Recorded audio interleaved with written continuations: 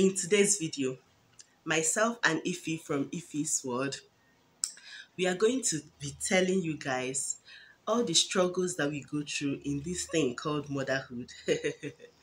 All the things that our eyes have seen. You're going to be telling it to you guys. And how we end up, putting one or two together and still coming out smiling every day, irrespective of the stress and the struggles we go through in motherhood. Ify is going to be telling you guys the struggle she is experiencing in Germany, while I'll be telling you the struggles motherhood have put me through in Lagos, Nigeria. Hello guys, welcome to Hang with Oma. It's your girl Oma. Thank you for clicking to watch and thank you for subscribing to my channel. If you haven't already, it's that red subscribe button on your screen. Please click it. A notification bell will pop up beside it. Select also that you're notified every time I upload. If you're a returning subscriber, thank you for always coming back. You're the real deal. I absolutely appreciate you. All new here, welcome. My name is Choma Onya and I make YouTube videos from Lagos, Nigeria.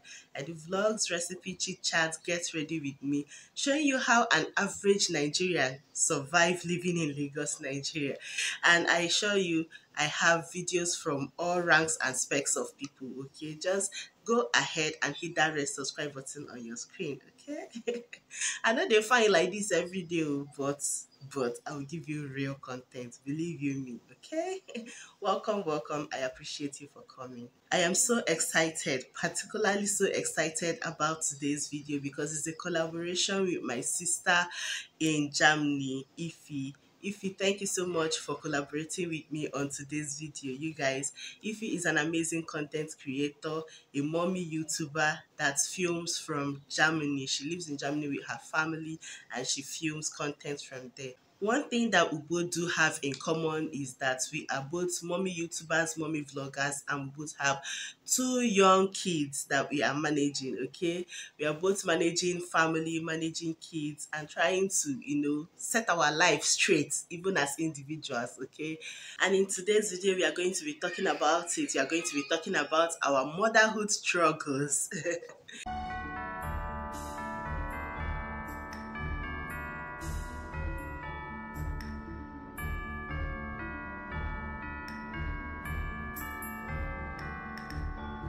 Even though I will be speaking from a Nigerian point of view, my point of view, I feel, will be restricted within Lagos, Nigeria, because I have lived in the eastern part of Nigeria and I find that a lot of things are different. In fact, things that actually matter are different when I compare life in the east and life in Lagos. So I believe that this video is probably best tailored to motherhood in Lagos. First, let's talk about it takes a community.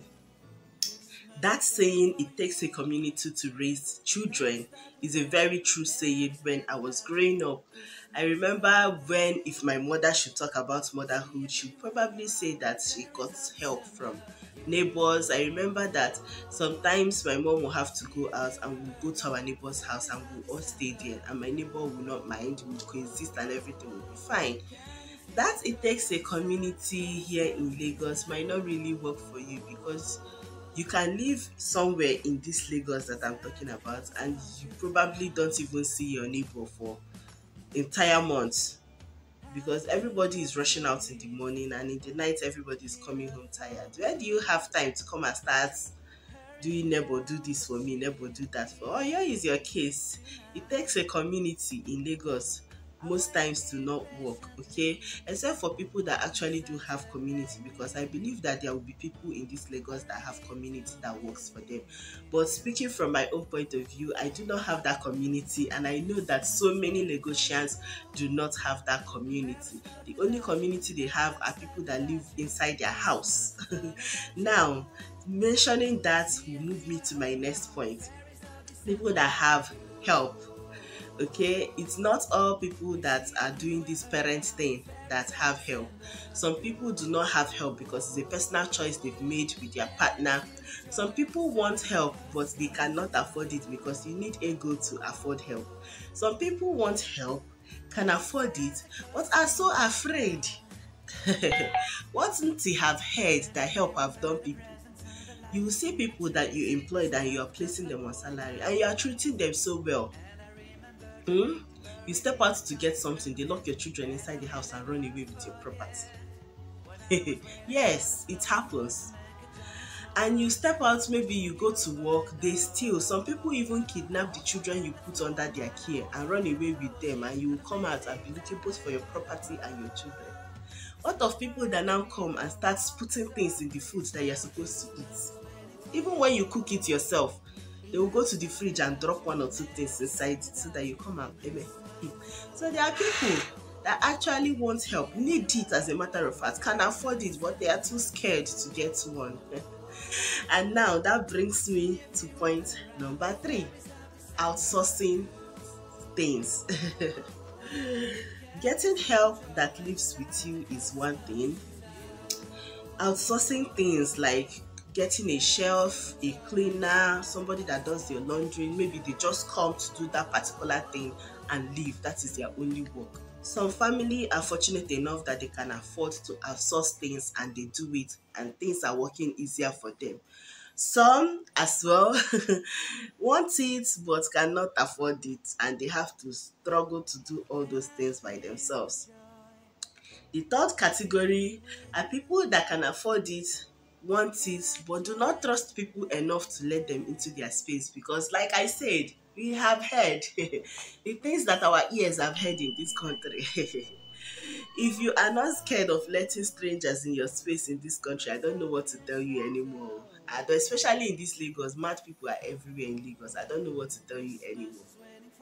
Fam, this fear of letting people in your space leads me to the next point, and this is help from authorities.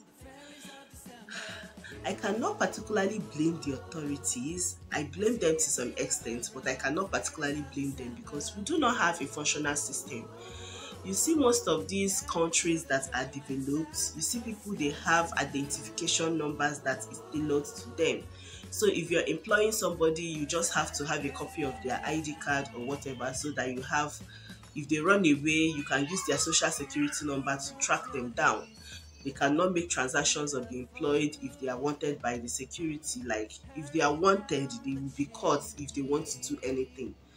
In Nigeria, somebody can do fake ID and use it and do anything they want and throw it away. Like there is no way, particular way to trace one person. Even with this BVN situation, you can put BVN on somebody, eh? And the person will not use that account again and go and use fake name and open new accounts. Yes, it's biometric. I don't know how they will boycott it. That person can even be receiving money with another person's account and still be living. See, with Nigeria, there is so many loopholes. That's what I'm trying to tell you. The authorities might end up not catching this person if they do something to you or your children. So there are so many loopholes when it comes to, trusting the authorities. And yes, the system is also corrupt. There are some times that you will catch these people and they will still be able to escape the consequences of what they've done because sometimes they collect bribe. We know it, okay? You know it, I know it. What can we do? So there are so many loopholes when it comes to this authority thing. Also, the major reason why I say that I am going to tailor this video to motherhood in Lagos State is because Lagos State is a crazy place entirely. Okay, the fact that you hear Lagos traffic, Lagos traffic alone is enough to scatter everything for you. When we lived in the east, our late morning can be by 7 o'clock in the morning, and you can wake up by that time and still comfortably get to work before 8:30 or 9 o'clock. Believe you me, it's a thing. In Lagos, if you wake up by 5 o'clock, it's already a late morning for you. And I don't know how you make it to work by 8 o'clock, even if you leave by 6 a.m. Especially on school period, like now that holidays are here, people can actually make it to their work if they leave by 6. But during the school period, I don't know how you want to do it. I seriously don't know. Especially for people that live in Lagos Island and their workplace are far from. Like your workplace is far from where you're living. Why I say Lagos Island? Lagos mainland, I have lived in Lagos mainland for a brief period of time. There are so many alternative routes to get to where you're going to. Lagos Island is restricted because there is water, so we have only that main route everybody takes. Finally, I will talk about self-sacrifice in motherhood. See, I believe all mothers go through this, irrespective of where you stay. If you're a mother that is restricted by funds, I mean financial restriction, you know that your money come at a particular time and it doesn't come in bulk or lavishly, and you have to cut costs, you find yourself always doing things for the children and the family before you even consider your own self. I believe that most mothers do this, and yes, sometimes it affects both normal things that are supposed to be normal for you. You see me, I've gotten to a point that somebody dashed me money, and I told myself, Choma, at least half of this money, use it and buy something for yourself. You deserve it. You deserve it. And I found myself in the market. I made list and I put things that I want to get for myself. That money finished in the market, and I ended up buying only things for the boys and food stuff for the house. So yeah, you keep putting, you don't want to, personally, I don't want to always do that. I want to also consider myself sometimes, but I find it that I always end up putting my kids and the family ahead of myself. These are some of the struggles I experience in motherhood. And just to tell her it, I know some people will be like, you are saying it generally, you are not saying it particularly to yourself. Yes, I am one of those people that puts my kids and my family ahead of myself. It is not a conscious thing, it just happens. Yes, I am one of those people that want help, scared of getting one, and probably cannot comfortably afford one, okay?